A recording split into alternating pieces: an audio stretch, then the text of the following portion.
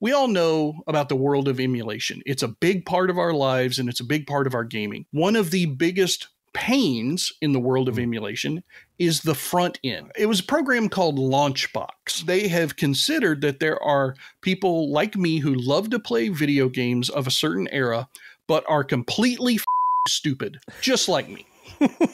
If you have a set of ROMs for a particular type of emulator, I'll use MAME as the classic example. Okay. You can load them into this, I guess it's just a workflow process inside of LaunchBox, and it'll ask you, okay, where's the folder?